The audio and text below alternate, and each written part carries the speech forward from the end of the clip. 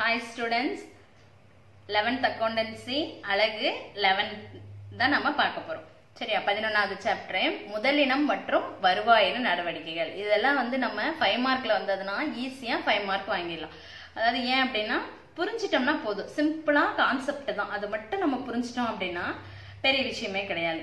இந்த முதலினம் வருவாயினம் அப்படிங்கிறது என்ன அப்படினா முதலின செலவுன்னு சொல்றோம். அதாவது கேபிட்டல் எக்ஸ்பெண்டிச்சர், ரெவென்யூ எக்ஸ்பெண்டிச்சர் அப்படிங்கிறோம். இந்த முதலின செலவு அப்படிங்கிறது அதாவது செலவுகளின் வகைப்பாடு முதலின செலவு, வருவாயின செலவு, நீள்பயன் வருவாயின செலவு. ஃபர்ஸ்ட் முதலின செலவு பார்ப்போம். முதலின செலவு அப்படிங்கிறது என்னன்னா ஒரு கணக்காண்டுல நம்ம ஒரு செலவு செய்யறோம். அதோட பயன் வந்து நமக்கு என்ன ஆகும் அப்படின்னா பின்னாடி வரக்கூடிய வருஷங்கள்ல தொடர்ந்து இருக்குமே ஆனால் அது முதலின செலவு. அதாவது ஒரு வருஷத்துக்கு 2 வருஷத்துக்கு மட்டும் அதனோட பயன் இருக்கக்கூடாது. என்ன ஆகணும், அதோட பயன் வந்து தொடர்ந்து இருந்துகிட்டே இருந்தா அது முதலின செலவு. அப்போ நம்மளோட லாபம் ஈட்டும் திறனையும் அதிகப்படுத்தக்கூடியதா இருக்கணும். திரும்ப திரும்ப என்னவா இருக்கக்கூடாது, நிகழா தன்மை. ஒரு வாட்டி பண்ணோம், ஒரு வாட்டி தான். கட்டடம் வாங்குறோம்னா நம்ம ஒரு வாட்டி தான் வாங்குவோம். அறைகலன் வாங்குறோம்னா ஒரு வாட்டி தான் வாங்குவோம். அலுவலக உபகரணங்கள் வாங்குறோம்னா ஒரு வாட்டி தான் வாங்குவோம். அப்ப அதெல்லாம் தான் என்னது முதலின செலவு. அதுக்கான உதாரணம் நிலம் மற்றும் கட்டிடம் வாங்குவதற்கான செலவு, அலுவலக உபகரணங்கள், கணிப்பொறி, பொறியியந்திரம் வாங்குவதற்கான மற்றும் நிறுவதற்கான செலவு. அதாவது இப்ப கட்டிடம் வாங்கியிருக்கோம் அப்படின்னா அதுக்கான என்ன பண்ணிருக்கிறோம், கட்டிடம் வாங்கின செலவு நம்ம எடுத்துக்குவோம். இதே வந்து அறைகலன் வாங்கியிருக்கோம் அப்படின்னா அதை பொறுத்துகைக்கான செலவு, அதை என்னது புதுப்பிப்பதற்கான செலவு, அதை பழுது பார்ப்பதற்கான, வாங்கும் பொழுது பழைய கட்டிடத்தை வாங்கி அதை பழுது பார்த்தது, பழைய இயந்திரத்தை வாங்கி அதை பழுது பார்த்தது. இது எல்லாமே எதுலதான் வரும் அப்படின்னா முதலின செலவு தான் வரும். சிம்பிளா ஞாபகம் வச்சுட்டா ஒரே வாட்டி தான் அந்த செலவு செய்வோம்னா அது முதலின செலவு. மறுபடியும் அந்த பொருளை நம்ம திரும்ப அதே பொருளை வாங்க மாட்டோம் அப்படின்னா அது முதலின செலவு. அடுத்தது வருவாயின செலவு. அதுலயே இருக்கு வருவாயின செலவு. வருவாயை ஈட்டுறதுக்காக. வருவாய்ங்கிறது என்ன, அடிக்க திரும்ப திரும்ப வருமானம்ன்றது என்ன, அது நமக்கு வந்துகிட்டே இருக்காது. அதை திரும்ப திரும்ப வர்றதுதான் வருமானம். அப்போ அந்த வருவாயை ஈட்டுறதுக்காக என்ன பண்ணுவாங்க, அன்றாட செயல்பாட்டுக்கான செலவு தான் வந்து வருவாயின செலவுங்கிறாங்க. இந்த செலவுக்கான பயன் வந்து ஒரு குறிப்பிட்ட கணக்காண்டுக்கு மட்டும்தான் இருக்கும். 1 வருஷத்துக்கோ 2 வருஷத்துக்கோ 6 மாசத்துக்கோ 1 வருஷத்துக்கோ தான் இருக்கும். இதோட பயன் வந்து என்னவா இருக்காது, கடைசி வரைக்கும் இருக்காது. அப்போ அதனோட பயன் வந்து டெம்பரவரியா தான் இருக்கும். அதுதான் வருவாயின செலவுங்க, திரும்ப திரும்ப நிகழக்கூடியது அப்படிங்கிறாங்க. இது வந்து என்னன்னா விற்பனையுடன் வந்து என்னது தொடர்புடையதா இருக்கும் இந்த வருவாயின செலவு. அதுக்கு வந்து எக்ஸாம்பிள் என்ன சொல்லலாம், சம்பளம் செலுத்தியது, வாடகை செலுத்தியது, கழிவு கொடுத்தது, சம்பளம் கூலி கொடுத்தது, அந்த மாதிரி சொல்லலாம். இப்ப உதாரணம் பாருங்க, மறு விற்பனைக்கான செலவுகள், உற்பத்தி, நிர்வாகம் மற்றும் விற்பனை செலவுகள். அதாவது விற்பனை செலவுகள்னா என்னது, அது விற்கிறதுக்காக நம்ம செய்யக்கூடிய செலவுகள் அதெல்லாம் தான். இந்த செலவுகள் என்ன ஆகும், திரும்ப திரும்ப நிகழும் அப்படிங்கிறாங்க. ஓகேவா. அடுத்தது நீள்பயன் வருவாயின செலவு.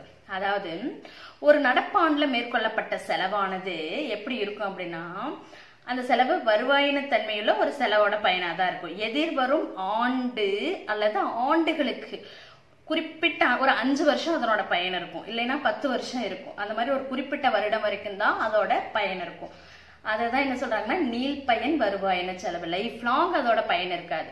ஒரு 5 வருஷம் 10 வருஷம் அந்த மாதிரிதான் இருக்கும். அதுதான் என்ன அப்படின்னா நீள்பயன் வருவாயின செலவு. இப்போ ஒரு எக்ஸாம்பிள் பார்ப்போம். இந்த கொரோனாவில் வர சமயத்துல இந்த மாஸ்க், சானிடைசர் இதெல்லாம் வந்து என்னன்னே தெரியாம இருந்தது. அதெல்லாம் வந்து என்ன ஆகுது அப்படின்னா நமக்கு என்ன ஆகுது, அது வந்து ரொம்ப முக்கியமான வந்து அத்தியாவசியமாயிருச்சு. அப்ப அதை வாங்குறோம். அப்ப என்ன அப்படின்னா அந்த செலவுகள்ல என்னது, இந்த அப்ப மட்டும்தான் வந்து என்ன பண்ணுவாங்க, அந்த பொருளுக்கான விளம்பரங்கள் எல்லாம் பண்ணுவாங்க. அதுக்கப்புறம் என்ன பண்ண மாட்டாங்க, அந்த பொருளை நார்மலா பண்ணுவாங்க. ஆனா என்ன பண்ண மாட்டாங்க அதிகமா. இப்ப என்ன சொல்லுவாங்க, கை கழுவுனீங்க உங்களுக்கு இவ்வளவு நாளைக்கு இது வந்து உங்களுக்கு உழைக்கும் அப்படி இப்படின்னு சொல்றாங்க. அதெல்லாம் என்ன அப்படின்னா குறிப்பிட்ட சீசனுக்கு மட்டும்தான். அந்த மாதிரிதான். அதுக்கு பெஸ்ட் எக்ஸாம்பிள் என்ன அப்படின்னா விளம்பரத்திற்கு செய்யப்பட்ட பேரளர் செலவு. இப்ப விளம்பரத்துக்காக கூட செய்யறாங்க. இப்ப என்ன பண்ணுவாங்க, தீபாவளி சீசன்ல பண்றாங்கன்னா அந்த விளம்பரம் அந்த தீபாவளி வர வரைக்கும் ஒரு 3 மாசம் 6 மாசம் தான் இருக்கும். அதே விளம்பரத்தை வச்சுட்டு என்ன பண்ண மாட்டாங்க, சென்னை சில்க்ஸ் எல்லாம் ஓட்டிட்டு இருக்க மாட்டாங்க. மறுபடியும் என்ன பண்ணுவாங்க, அடுத்த ரம்ஜானுக்கு வர்றாங்கன்னா ரம்ஜானுக்கு ஒரு விளம்பரம் போடுவாங்க. அதுதான் நீள்பயன் வருவாயின செலவு. ஓகேவா. அதுல இன்னொன்னு என்ன அப்படின்னா இந்த பொறி இயந்திரத்துக்கு செய்த பேரளவான பழுதுபார்ப்பு செல்றாங்க, பெரிய அளவிலான பழுதுபார்ப்பு செலவு பண்றாங்க. இப்ப என்ன பண்றாங்க, ஒரு மெஷினரியில மோட்டரை மாத்துறாங்க, அந்த மாதிரி எதாவது பண்றாங்க அப்படின்னா அந்த பேரளவிலான செலவு வந்து எதுல வரும்னா நீள்பயன் வருவாயின செலவு. அதுல அதே மாதிரி வரவு இருக்கு, முதலின வரவு, வருவாயின வரவு. முதலின வரவு அப்படிங்கிறது என்ன அப்படின்னா இதேதான் வருவாயினத்தை சாராத வரவுகள். வருவாயினத்தை சாராததுன்னா என்னது, அடிக்கடி வருமானம் வர மாதிரி இருக்காது. ஃபிக்ஸடா எப்பவாவது தான் என்னது வரும், திரும்ப திரும்ப நிகழாது, எப்பவாவது ஒரு வாட்டி தான் வரும். அந்த வரவுகள் தான் என்ன சொல்றோம்னா முதலின வரவு. இது எங்க வரும் அப்படின்னா நம்ம இருப்புநிலை குறிப்பில் பொறுப்புகள் பக்கத்துல வரும். இதுக்கு என்னென்ன எக்ஸாம்பிள் பாருங்க. நம்ம இப்ப ஷேர்ல இன்வெஸ்ட் பண்ணிருக்கிறோம், பங்குகள் கடனீட்டு பத்திரங்கள் மூலம் கிடைக்கும் தொகை, அதை நம்ம சேல் பண்றோம் இல்லையா, அது அப்ப அது வந்து என்னது முதலின வரவு. வங்கியில இருந்து நம்ம நீண்ட கால கடன் வாங்குறோம், இப்ப ஹவுசிங் லோன் எல்லாம் வாங்குறோம். சோ அதெல்லாம் என்னது 10 வருஷம் 20 வருஷம் 30 வருஷத்துக்கு வாங்குறோம், அதெல்லாம் என்னது முதலின வரவு. அதே மாதிரி நீண்ட கால சொத்து மற்றும் முதலீட்டை விற்பனை செய்யறோம். இப்ப நம்ம ஷேரை விற்கிறோம், அதே மாதிரி என்ன பண்றோம், அந்த சொத்தை விற்கிறோம் அப்படின்னா சொத்தையெல்லாம் நம்ம அடிக்கடி விற்க மாட்டோம். கட்டிடத்தை விற்கிறோம்னா மாசம் மாசம் ஒரு கட்டடத்தை விற்க மாட்டோம். லைஃப்ல ஒரு வாட்டி தான் ஒரு கட்டடத்தை வாங்குவோம், ஒரு வாட்டி தான் விற்போம். வாங்கினா முதலின செலவு, வித்தம்னா முதலின வரவு. அடுத்தது வருவாயின வரவு. அதேதான் வாடகை வட்டி, இந்த வருவாயின செலவுக்கு ஆப்போசிட் தான் வருவாயின வரவு. வாடகை செலுத்தியது அங்க பார்த்தோம், இங்க வாடகை பெற்றது, வட்டி பெற்றது, பங்காதாயம் பெற்றது. இது வந்து மாசம் மாசம் பங்காதாயம் வருது, இப்ப வருஷம் வருஷம் பங்காதாயம் வருது, அந்த மாதிரி இருக்கிறது தான் என்னது வருவாயின வரவு. இப்ப நம்ம சமக்கு போலாமா. இது அழகு 11 பேஜ் நம்பர் 88ல 5வது கணக்கு, அதாவது செகண்ட் வேல்யூம் தான் இப்ப பாக்குறோம். பின்வரும் செலவினங்களை முதலின வருவாயின அல்லது நீள்பயன் வருவாயின செலவு என கூறுக அப்படிங்கிறாங்க. நம்ம இப்ப படிக்கும் பொழுது அது தெளிவா படிக்கணும். நிலம் வாங்குவதற்காக வழக்கறிஞருக்கு கொடுத்த சட்ட செலவுகள். ஃபர்ஸ்ட் வார்த்தையிலே வந்துருச்சு, நிலம் வாங்க. நிலம் எப்பதான் வாங்குவோம், திரும்ப திரும்ப வாங்க மாட்டோம், ஒரு டைம் தான் வாங்குவோம். அப்ப அது என்ன செலவு, முதலின செலவு. நிலம் வாங்குவதற்காக வழக்கறிஞருக்கு செய்யப்பட்ட சட்ட செலவுகள் என்ன செலவு, முதலின செலவு. அடுத்தது புதிய பொருளை சந்தையில் அறிமுகப்படுத்த,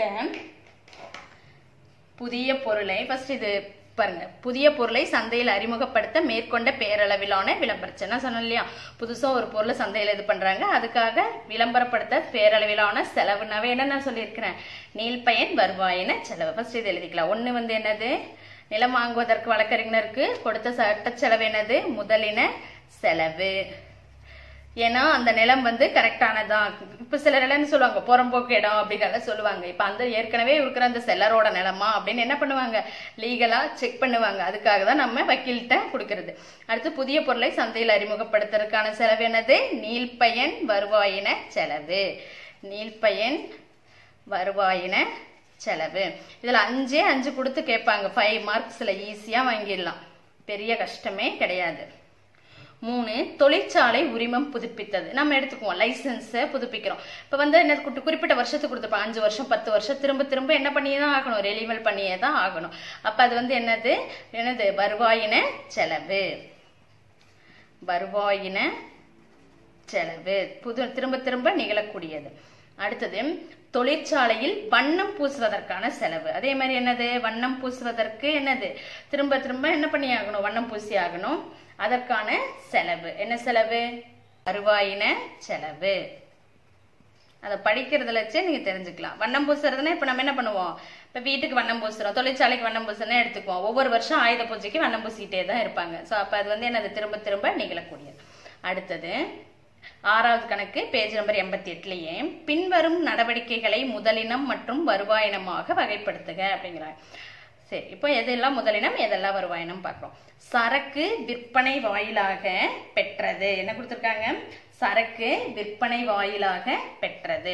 நம்ம சரக்குனாவே என்னது, வாங்கி விற்கக்கூடியதுக்காக செலவு பண்றதுதான் சரக்கு. அப்ப திரும்ப திரும்ப அதை விற்கிறோம் இல்லையா, அப்ப என்னது அது வருவாயினம்.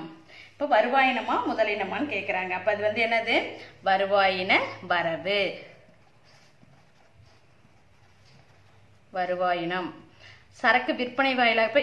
இப்ப என்ன பண்றாங்க, 100 பொருளை விற்கிறாங்க, பணம் வருது. அதுக்கப்புறம் 50 பொருளை விற்கிறாங்க, பணம். சரக்குனாவே என்னது விற்கக்கூடிய, அதாவது வாங்குறதும் விற்கிறதுமே என்னது திரும்ப அதை விற்கிறதுக்காகவோ வாங்குறதுக்காகவோ பண்ணக்கூடியதுதான் சரக்குன்னு சொல்லுவோம்.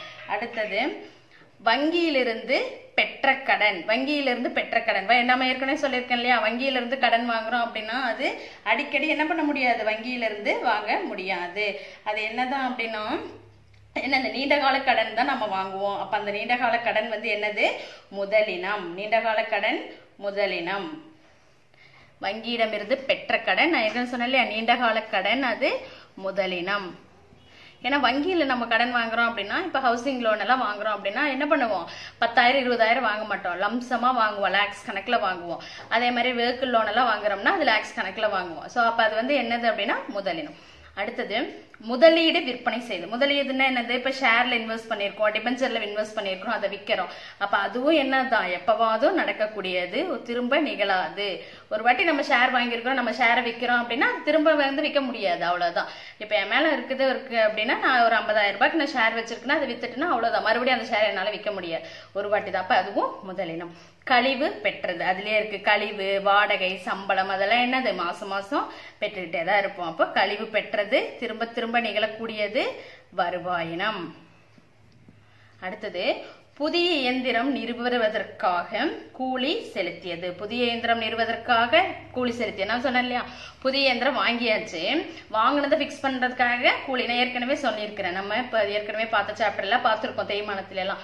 ஒரு சொத்தை வாங்கி அதை என்ன பண்றோம், நீ இப்ப அதை போயிட்டு நம்ம அந்த செல்லரோட பிளேஸ்ல கொண்டு போய் அதை ஒர்க் பண்ண வைக்கிற வரைக்கும் ஆகக்கூடிய செலவு எல்லாமே எதுலதான் வரும்? கேபிட்டல் எக்ஸ்பெண்டிச்சர் தான், அடக்க விலை தான் வரும். அப்போ ஒரு இயந்திரத்தை வாங்கி அதுக்கு கூலி செலுத்துறது, வண்டி கட்டணம் செலுத்துறது, பொறுத்துகை செலவு செலுத்துறது எல்லாமே என்னதான் வாங்கியதோட தான் வரும். புதிய இயந்திரம்னு வந்தாவே நம்ம என்னதான் எப்பயாவது நடக்கக்கூடியது, ஒரு வாட்டி தான் நடக்கும். அப்ப அது என்னது? முதலின செலவு, முதலினம். ஓகேவா? பாத்துக்கோங்க, திரும்ப திரும்ப நிகழக்கூடியதா இருந்தா அது வருவாயினம், எப்பவாவது நடக்கக்கூடியது, ஒரு வாட்டி தான் நடக்கும் அப்படின்னா அது வந்து என்னது? முதலினம். அதே என்னது, இந்த மாதிரி விளம்பர செலவு தான் வந்து நீ என்னது, புதிய பொருளை அறிமுகப்படுத்த மேற்கொண்ட பேரளவிலான விளம்பர செலவு வந்தா மட்டும் நீள்பயன் வருவாயின செலவு. கண்டிப்பா இது என்ன பண்றாங்க, 3 மார்க்ல இருந்து 5 மார்க்ல கேக்குறாங்க. ஓகே.